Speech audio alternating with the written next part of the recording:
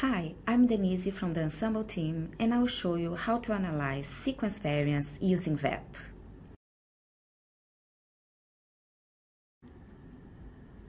I've got a list of 6 SNPs that vary between cases and controls from my sequencing study. Note that although my example contains 6 variants only, I can use VEP for thousands of variants.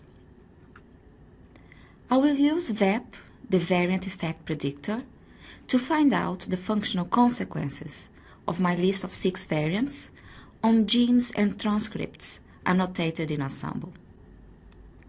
Go to the main page of Ensembl, www.ensembl.org. To get to VEP, I can either click on Tools or on the VEP icon over here.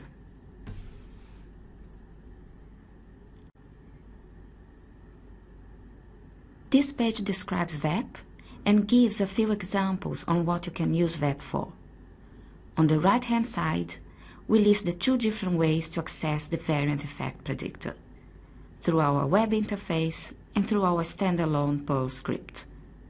Click on the documentation links for more information. From this page, you can also launch the web interface and download the latest version of our VEP Perl script. Let's now have a closer look at the left-hand side menu of this page. We've got 4 links there: the web interface, VEP script, data formats, and FAQ. Let's click on the data formats to explore the different input formats that VEP accepts, such as a list of variant identifiers, VCF files, and HGVS coordinates. You can also view some examples of these different formats for both SNPs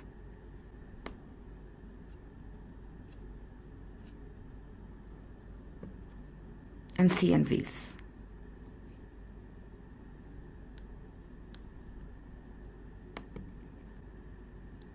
Let's now launch the web interface. You can run VEP for any species in Ensembl.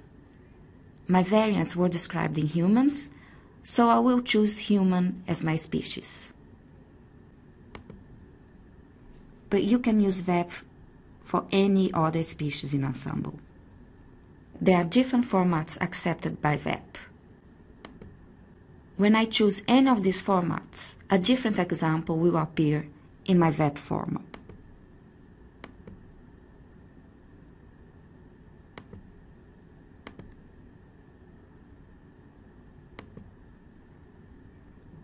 Let's choose the Ensembl default format for VEP. This format is simply a list of genomic coordinates, alleles of variants, and strand information. In this default example, we have 1 SNP, 1 indel, and a larger structural variant. Let's paste in the data from my sequencing project, which contains 6 variants, all of them SNPs.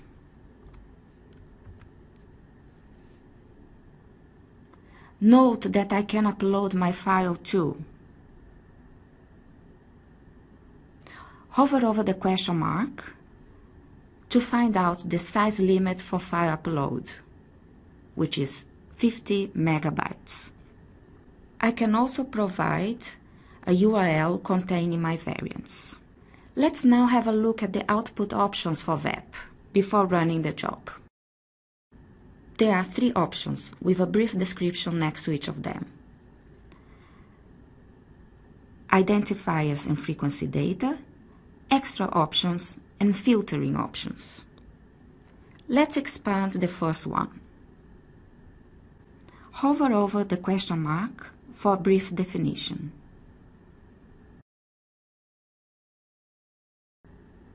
The VEP can also tell me whether or not my variants are known.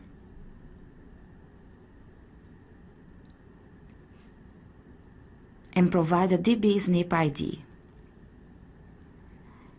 This option is on by default, and if I click on the drop-down menu,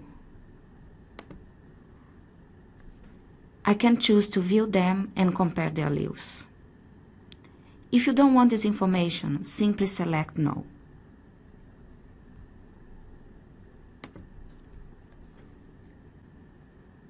Let's now move on to the extra options. Expand the field to see the different data available. Some of them are already selected by default, such as transcript biotype, SIFT and polyphen predictions, and information on regulatory regions. Click on the drop-down menus if you want to change the options for SIFT, polyphen, and get regulatory region consequences.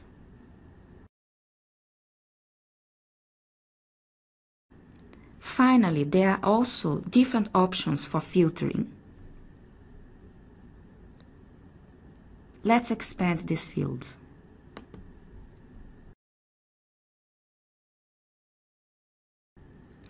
If my variants are co-located with known variants from db/SNP, for example, I can choose to see the allele frequency obtained from the 1000 Genomes project. Let's do that. Click on Advanced Filtering, and from the drop-down menu, select Include Only to filter for variants with minor allele frequency greater than, for example, 1%. You can change this frequency if you want to. I will change it to 0.1%.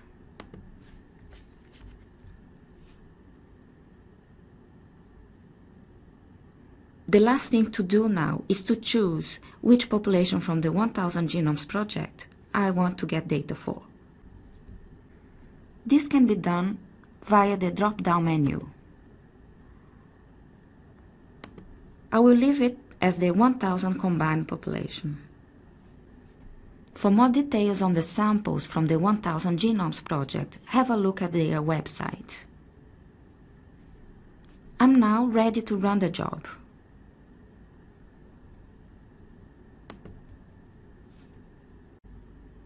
Let's click on View Results and look at the summary statistics first. These show, among other things, the number of overlapped genes and transcripts, how many of my variants are novel and known, and whether or not my variants overlap regulatory features annotated by Ensembl. Let's have a look at the pie charts now. The first one shows all possible consequence terms from the Sequence Ontology project. Have a look at our documentation page for a list of all consequence terms. The consequence terms are color-coded, and this is consistent across all variation pages in the Ensembl browser website. The second pie chart shows a breakdown of all different consequence terms under the coding category. For my variants, the only coding consequence type is missense variant. Please refer to the Sequence Ontology website for a complete list of other types of coding consequence terms. Let's now have a look at the results table. You can collapse the summary statistics to view this table, or you can simply scroll down in the page. The results are returned on a table format, which can be downloaded as VCF, VEP, or text formats. Hover over the eye for more information on how to navigate the result table. I can choose to view all variants at once by clicking on All,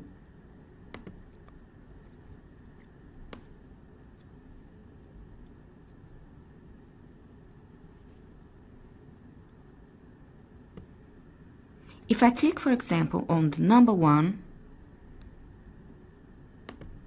I will view only one variant position at a time.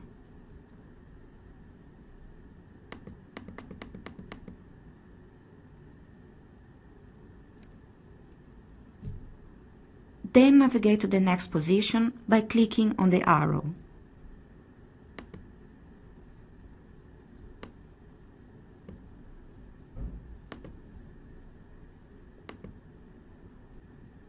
Let's go back to all.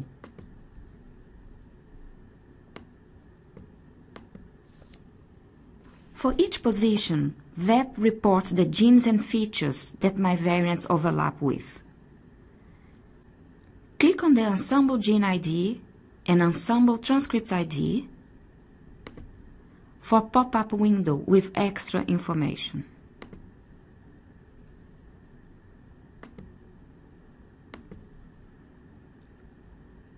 Please note that for a single variant, many different consequence terms can be assigned to. This is due to the different alternatively spliced transcripts that have been annotated. Now, scroll along the page to see additional columns in this results table. You can see, for example, SIFT and polyphen algorithms that predict how deleterious a missense variant might be.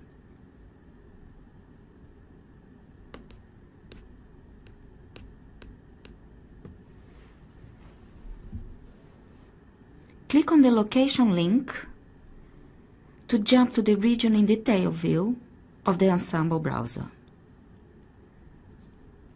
You can also show and hide columns in the table,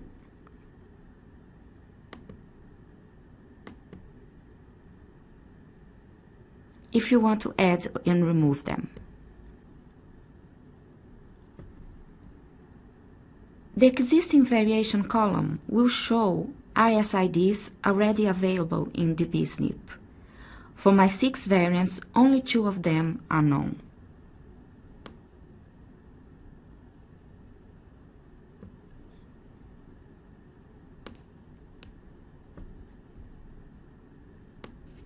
That information is also available from the summary statistics.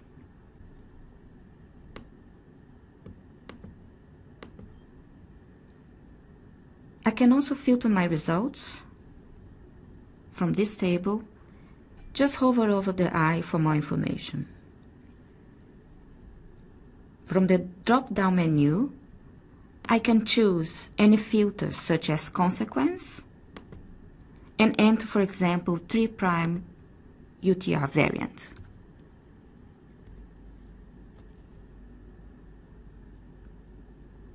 Click on Add. The filtered data can be downloaded as a VCF, VEP, or text formats. I can edit the filters or remove them. Click on the spreadsheet icon to download the entire table or only what I see. I can share these results by clicking here, and I can also download this view as CSV.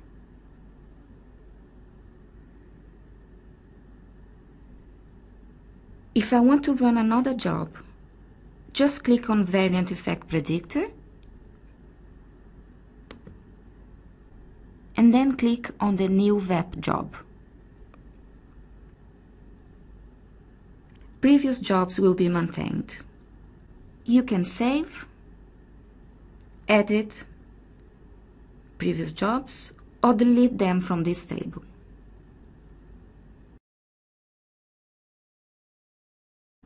That's all, folks.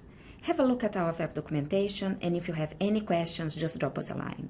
Thank you very much for watching, and happy VEPing!